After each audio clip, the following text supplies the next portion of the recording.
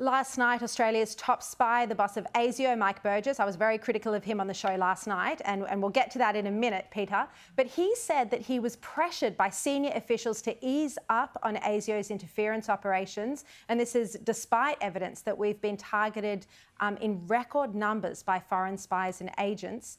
This is quite a major revelation from the boss of ASIO, that he has personally been pressured by senior bureaucrats to back down on his foreign interference operations.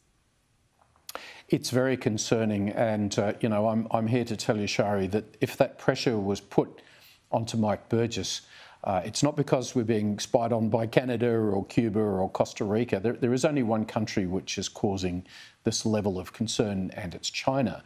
And still inside Canberra, there is this constituency which says, look the other way because we're making so much money from China that, let's not bother about espionage.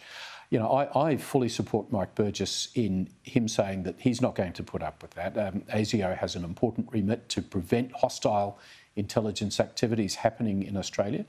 And if that means that we've got to push hard against Chinese espionage, then so be it. There are more important things at stake here than simply selling commodities to business China.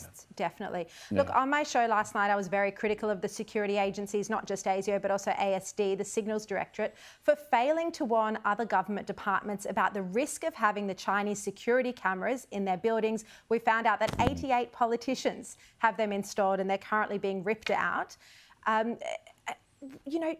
What do you think? How could the spy agencies have such a sophisticated understanding of this and yet fail to warn anyone else?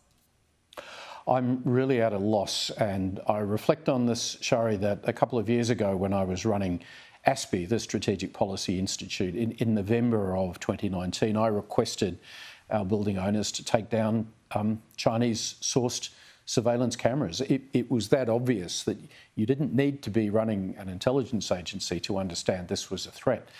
And frankly, I think across the public service, we have not had our act together to really deal comprehensively with this wide-ranging espionage threat, not exclusively, but primarily from China.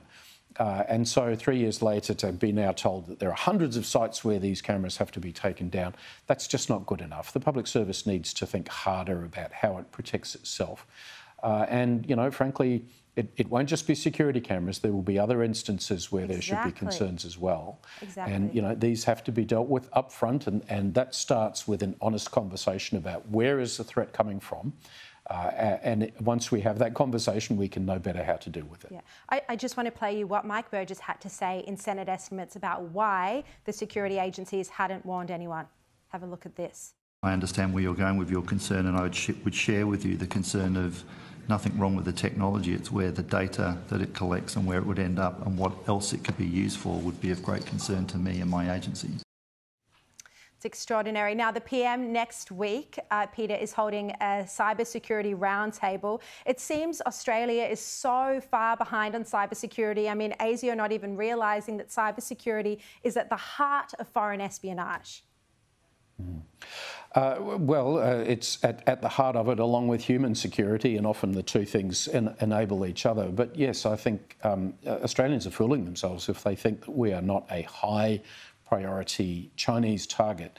And that's not just into defence and national security. It's across any industry. It's into our universities. It's at all levels of government. That's just how China does spying.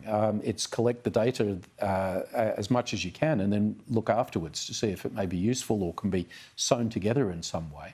So we've got to get smarter and more savvy about this, and not just think that everything's fine and somehow Australia's not being targeted. Yeah. Peter Jennings, thank you for joining me.